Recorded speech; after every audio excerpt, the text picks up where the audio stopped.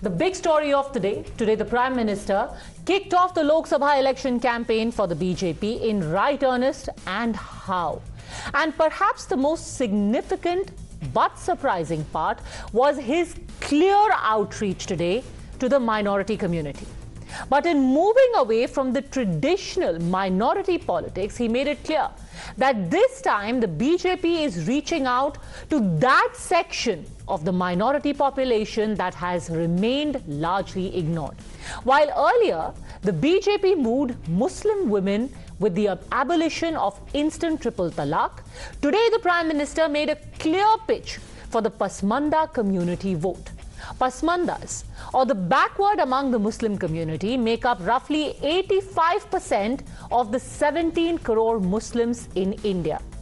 In total, they are 10% of the Indian population. Just Pasmandas alone are around 10% of the Indian population, the 10% vote. No wonder then that the Prime Minister made a strident appeal to Pasmandas, reminding them that ultimately their vote should be for those who have bettered their lot, not for those who claim to speak for them, but continue to keep them backward, impoverished and invisible. आजकल हम देख रहे हैं कि uniform civil code के नाम पर ऐसे लोगों को भड़काने का काम हो रहा है। आप मुझे बताइए, एक घर में परिवार के एक सदस्य के लिए एक कानून हो, परिवार के दूसरे सदस्य के लिए दूसरा कानून हो, तो क्या वो घर चल पाएगा? क्या कभी भी चल पाएगा क्या? फिर ऐसी दोहरी व्यवस्था से देश कैसे चल पाएगा?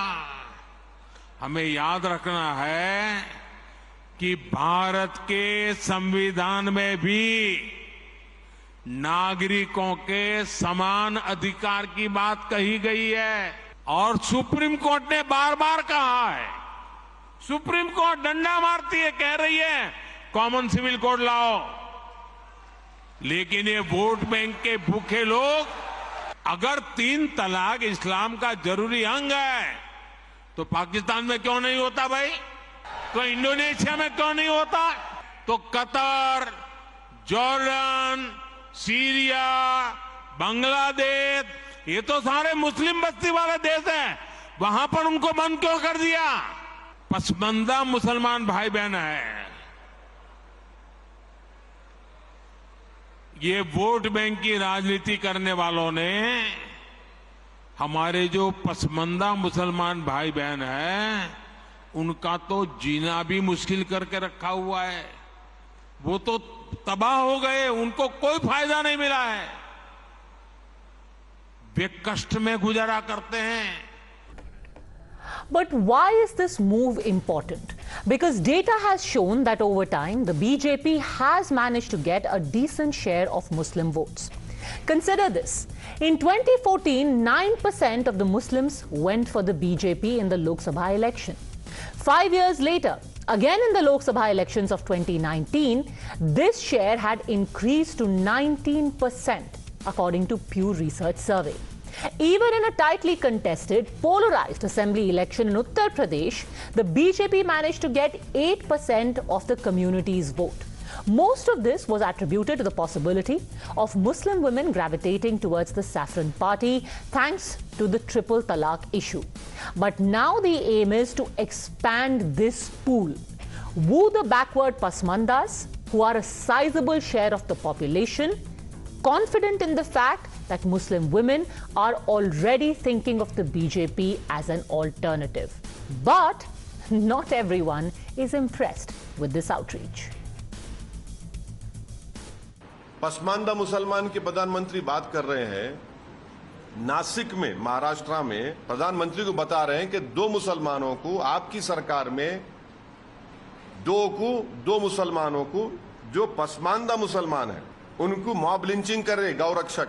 अब ये गौरक्षक की छत्रछाया में आपके नहीं है क्या? प्रधानमंत्री बताइए, आप बीजेपी सपोर्ट नहीं करती इनको? प्रधानमंत्री हमको ये बताओ कि फिर आप कर्नाटका में रिजर्वेशन क्यों निकाले भैया? वही तो Pasmanda backward class of Muslims को मिल रहा था ना। एक मुसलमान आपका एमपी नहीं है, एक मुस्लिम मिनिस्टर आपके पास नहीं है। बिल्किस बानो के कातिलों को, उसके रेप करने वालों को आपने छोड़ा। जैसे जैसे चुनाव नजदीक आएगा भारतीय जनता पार्टी नफरत की राजनीति को बढ़ावा देगी, नफरत की राजनीति की बात करेगी। वो जनता के असली मुद्दों पे चर्चा नहीं करना चाहती, क्योंकि जनता के असली मुद्दों पे उन्होंने कोई काम नहीं किया है। इसलिए जनता का असली मुद्दों से ध्यान भटकाने के लिए इस तरह की राजनीति को बढ़ावा देगी। लेकिन देश की जनता इस बार होशियार है, वो 2024 में जनता के असली मुद्दों पे वोट करेगी और भारतीय जनता पार्टी को सत्ता से उखाड़ फेंकेगी। उनसे ये कोई पूछे कि जब आप जय श्री राम कह के और लोगों को के अंदर में एक हिंसा का भाव पैदा कर रहे थे, जो कि राम का नाम लेकर या सीताराम का नाम लेकर सदियों से एक धर्म को मानते हैं और उस पर विश्वास करते हैं, उस धर्म के लोगों को, हिंदू को खासकर, आपने इस तरह के आक्रामक बनाने का क्यों प्रयास किया? The question, though, very simply is this: will the BJP, through the Prime Minister's appeal and various measures they have taken at local levels, whether it be in Uttar Pradesh, whether it be an attempt to try and reach out to every booth where there are Pasmandas, be able to woo the community? Will the Pasmandas, voiceless and backward for long, break away from the rest of the community in their voting pattern, or is this simply an experiment to divide and rule?